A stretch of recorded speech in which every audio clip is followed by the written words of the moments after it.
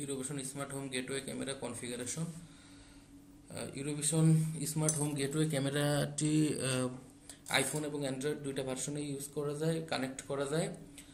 ক্যামেরাটির অ্যাপসের নাম হচ্ছে স্মার্ট ক্যাম।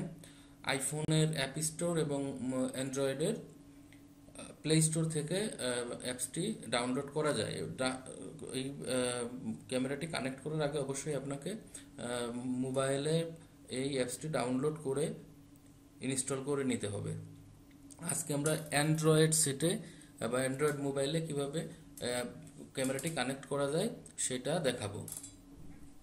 তো দেখানোর আগে যেটা হচ্ছে যে ক্যামেরাটি অবশ্যই কানেক্ট করে নিতে হবে, আর পাওয়ার নিশ্চিত করে নিতে হবে যাতে ক্যামেরাটিতে পাওয়ার থাকে, এবং ওয়াইফাই রাউটারে আপনার মোবাইলটি কানেক্ট করে নিতে হবে, এবং যে রাউটারে আপনি ক্যামেরাটি কানেক্ট করতে চাচ্ছেন সেই একই রাউটারে আপনার মোবাইল ফোনটি কানেক্ট করে নিতে হবে। আর রাউটারটি যত কাছাকাছি সম্ভব মোবাইল ফোনের এবং ক্যামেরার কাছাকাছি রাখার চেষ্টা করতে হবে। তো আমরা অ্যান্ড্রয়েড ফোন থেকে স্মার্ট ক্যাম সফটওয়্যারটি ওপেন করেছি।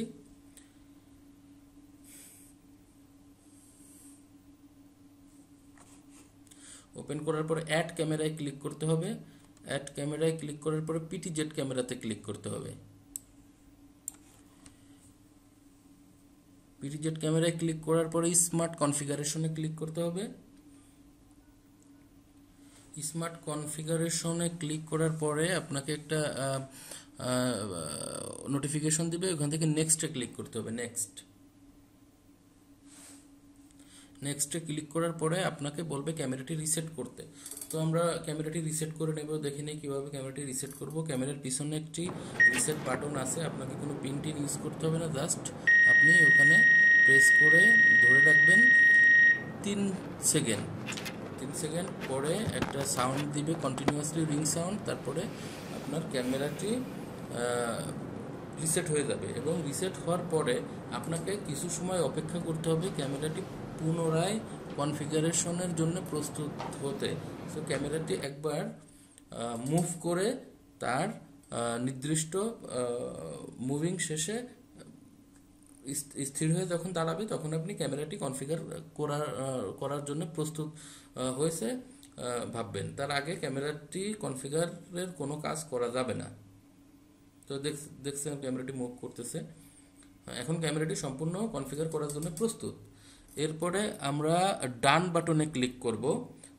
ডান বাটনে ক্লিক করার পরে আমরা দেখব যে এখানে এসএসআইডি অথবা আপনার ওই রাউটারের ওয়াইফাইয়ের নেমটা দেখাবে এবং আপনার পাসওয়ার্ডটা দিয়ে নিতে হবে। পাসওয়ার্ড দেওয়ার পরে নেক্সটে ক্লিক করবেন। নেক্সটে ক্লিক করার আগে আপনি আরেকটা কাজ করে নিতে পারেন, সেটা হচ্ছে যে এখান থেকে আপনার ইউজার আইডি পাসওয়ার্ডটা চেক করে নিতে পারেন। এরপরে নেক্সটে ক্লিক করবেন। নেক্সটে ক্লিক করার পরে আপনি আপনার মোবাইলটি ক্যামেরার কাছাকাছি রাখবেন, কারণ আপনার ক্যামেরার সাথে মোবাইলের কানেক্টিভিটি এখন স্থাপন হবে এবং ক্যামেরার সাথে রাউটারের কানেক্টিভিটি এখন স্থাপন হবে। সো আপনার ক্যামেরা, রাউটার এবং মোবাইল একটু কাছাকাছি রাখলে এটা খুব দ্রুত সম্পন্ন হবে। তো এটা অনেক সময় আপনার 2 মিনিট থেকে আপনার 3 মিনিট পর্যন্ত সর্বোচ্চ সময় লাগতে পারে। এর ভিতরে আপনার কানেক্ট হয়ে যাবে। এখন ক্যামেরাটি কানেক্ট হয়ে গেছে। এর ভিতরে যে নোটিফিকেশনগুলো আছে এগুলো অবশ্যই আপনারা খেয়াল করবেন। তো নোটিফিকেশন হয়ে গেলে মোবাইল কানেকশন ওকে, নোটিফিকেশনে বলে দিব মোবাইল কানেকশন ওকে হয়ে যাবে। ক্যামেরাটির সাথে মোবাইলের কানেক্টিভিটি এখন সম্পূর্ণ হয়েছে এবং ক্যামেরাটি কানেক্টেড। আপনারা দেখতে পাচ্ছেন ক্যামেরাটি এখানে পিটিজেড বাটন আছে, পিটিজেড এর বাটনগুলো দিয়ে মুভ করানো সম্ভব হচ্ছে। আর ক্যামেরাটির বেসিক আরও কিছু ফাংশন আছে যেগুলো পরবর্তীতে আপনারা ভিডিওটি দেখলেই বুঝতে পারবেন। আর ক্যামেরাটির বেসিক ফাংশনের সাথে যে ক্যামেরার স্পেশাল ফাংশন, সেটা হচ্ছে ক্যামেরার সেন্সরগুলো কিভাবে কাজ করে, কিভাবে সেন্সরগুলো অ্যাড করে। এই সেন্সরগুলো অপশনাল, ক্যামেরাতে আপনি ব্যবহার করতে পারবেন। আমরা এই ক্যামেরাটিতে এখন দেখাই দিব যে কিভাবে আপনারা এই সেন্সরগুলো আপনারা ক্যামেরার সাথে অ্যাড করতে পারেন। তো আপনারা ভিডিওটি দেখতে থাকুন, শেষ পর্যন্ত দেখলে আপনারা বুঝতে পারবেন সেন্সরগুলো কিভাবে ক্যামেরার সাথে অ্যাড করা হয়েছে। তাছাড়া ক্যামেরাটির পিটিজেড অপশন আছে, যেখানে পিটিজেড এর পজিশন আপনি কয়েকটা পজিশন অ্যাড করতে পারবেন প্রিফিক্সগুলো। তাছাড়াও আছে 360 ডিগ্রি মুভিং। 360 ডিগ্রি মুভিংটা দিলে ক্যামেরাটি 360 ডিগ্রি মুভ করবে। এছাড়াও আপনার আলাদা এই যে ফাংশনগুলো দেখতে পাচ্ছেন, এগুলো বেবিদের জন্য সং আছে, স্টোরি আছে, বিভিন্ন পয়েন্ট আছে। তাছাড়া এটাতে এসি কন্ট্রোল, স্মার্ট লক, তারপরে আপনার স্মার্ট হোম ইকুইপমেন্ট যেগুলোর কথা বললাম, এইগুলো সবই কানেক্ট করা যাবে। এসি দেখেন, এসিতে ক্লিক করার পরে এখানে প্রায় 200 থেকে 250 ব্র্যান্ডের এসি আছে, যে এসিগুলো আপনারা ক্যামেরার সাথে স্মার্টলি কনফিগার করে স্মার্টলি ইউজ করতে পারবেন। আর স্মার্ট লক, এই স্মার্ট লকে ক্লিক করে আপনারা স্মার্ট লক যেগুলো আছে ডোরের জন্য এটা ইউজ করতে পারবেন। আর এখানে তাপমাত্রার আরেকটা আছে, ওইটা এইটার জন্য অ্যাপ্রোপ্রিয়েট না। তো আমরা বেবিদের যে সং অপশনটা আছে, বেবিরা আপনি মোবাইল থেকে রিমোটলি এই সংগুলো কানেক্ট করতে পারবেন। এখানে এটা কানেক্ট করার অপশনটা দেখুন, আমরা তাহলে দেখি কীভাবে কানেক্ট করে।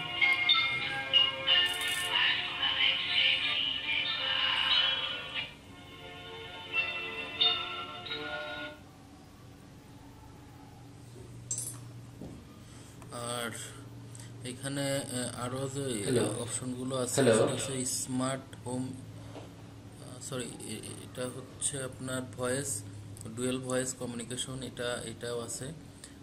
আর যেটা আছে আদার্স যে অপশনগুলো আছে সেটাও দেখিয়ে দিব। এটা হচ্ছে স্মার্ট হোম ইকুইপমেন্টস। কীভাবে এখানে ডোরবেল এবং কল দুইটা বাটন অ্যাড করা আছে। ডোরবেলটা আমরা ডিলিট করে দিব নতুন করে অ্যাড করার জন্য। আর কল সাধারণত অ্যাক্টিভই থাকে, কারণ কলটা ডিলিট করা যায় না।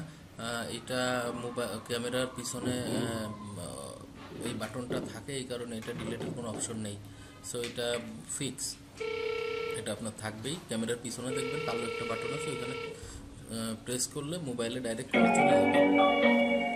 আর কল, এই যে আমি পিছনে প্রেস করছি, মোবাইলে কল চলে আসছে, আপনারা দেখেন। এখানে রিসিভ করলে করবেন, আমি কেটে বেরোয় গেলাম।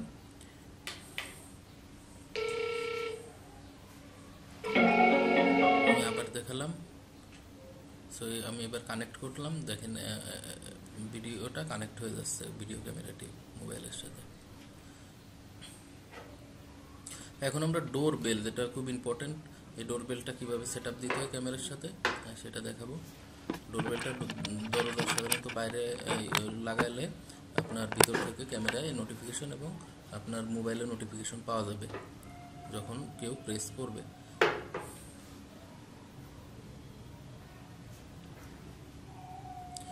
তো দেখি কিভাবে এখানে সেন্সরগুলোর নাম আছে, এই সেন্সরগুলো এখানে একের অধিক বা একাধিক পরিমাণ অ্যাড করা যাবে। আমরা এখান থেকে ডোর বেল নিচে একবার নিচের দিক, নিচের একবার নিচেরটার উপরেরটা, ওইটাতে ক্লিক করব। ক্লিক করার পরে আপনার ডোর বাটনে প্রেস করব, প্রেস করলে এটা অটোমেটিক্যালি অ্যাড হয়ে যাবে। খুবই ইজি অ্যাড করা, ডোরবেল অ্যাড হয়ে গেছে। এরপর দেখেন ডোরের নোটিফিকেশনগুলো আসছে।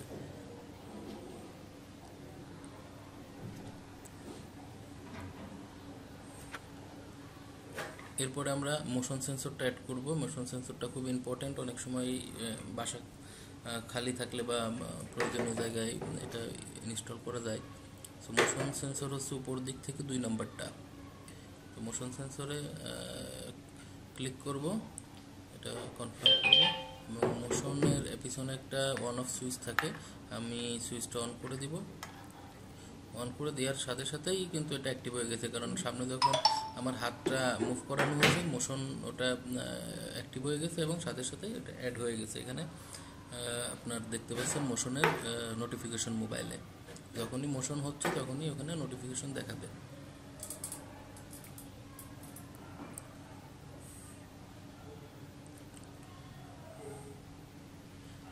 এরপরে গ্যাস সেন্সরটা দেখাবো, খুব ইম্পর্টেন্ট, কিচেনে ইউজ করা যায়।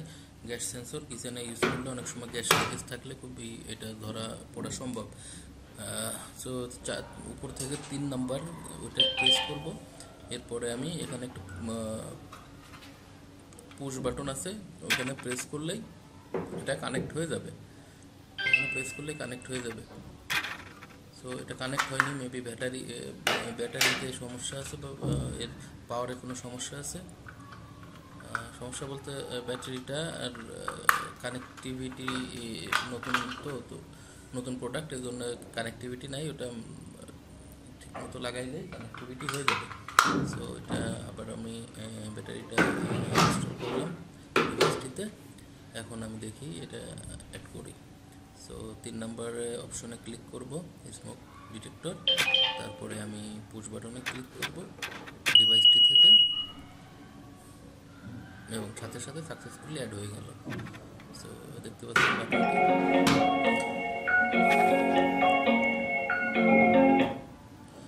এটার সাথে সাথেই আপনার কল চলে যাবে এই ডিভাইসগুলো যখন কাজ করে। তো দেখতে পাচ্ছেন যে সাথে সাথে অ্যাক্টিভ হয়ে গেছিল। এটা হচ্ছে কন্ট্যাক্ট ব্রেক সেন্সর, অনেকে এটাকে ডোর সেন্সর বলে। ডোর সেন্সরটা কীভাবে অ্যাড করে দেখে নিই। এই ডোর সেন্সরটা অনেক ইম্পর্ট্যান্ট, একদম একেবারে প্রথমটাই ডোর সেন্সর। দেখি কীভাবে ডোর সেন্সর কাজ করে। ডোর সেন্সরটা এখানে একটা ইমার্জেন্সি বাটন আছে, ওইটা প্রেস করলে বাটন অ্যাড হয়ে যাবে।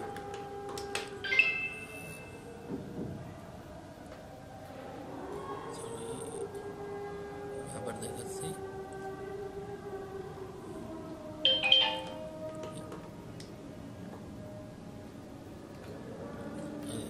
বাটন প্রেস করার সাথে সাথে এটা অ্যাড হয়ে গেছে, অ্যাক্টিভ হয়ে গেছে। এটাই ম্যাগনেটিক সেন্সর। এখন আরেকটি ইম্পর্টেন্ট সেন্সর যেটা দেখাবো সেটা হচ্ছে গ্যাস সেন্সর। গ্যাস সেন্সর এটাও অনেক ইম্পর্টেন্ট। এটা আপনার গ্যাস লিকেজ ইস্যু বা কোনো রকম গ্যাস লিকেজ হলে এটা ধরতে পারে। গ্যাস সেন্সরে ইমার্জেন্সি বাটন আছে, ওখানে প্রেস করলে এটা, বা পুশ বাটন আছে, ওইখানে প্রেস করলে এটা কানেক্ট হয়ে যাবে। সো দেখলেন এটাও কানেক্ট হয়ে গেছে। সো এইভাবে এগুলো ডিভাইসগুলো ইজিলি কানেক্ট করা যায়, এবং প্রত্যেকটারই নোটিফিকেশন সাথে সাথে মোবাইলে এসে যাবে। সো আর যে কোনো ধরনের কানেক্টিভিটির প্রবলেম হলে আপনারা আমাদের সাথে কন্ট্যাক্ট করবেন, আমরা এগুলো আপনাদেরকে আরও ডিটেল বলে দেব যদি কোনো সমস্যা হয়ে থাকে। এখানে আমরা এই কানেক্টিভিটির ব্যাপারগুলো আপনাদের দেখালাম। ওকে।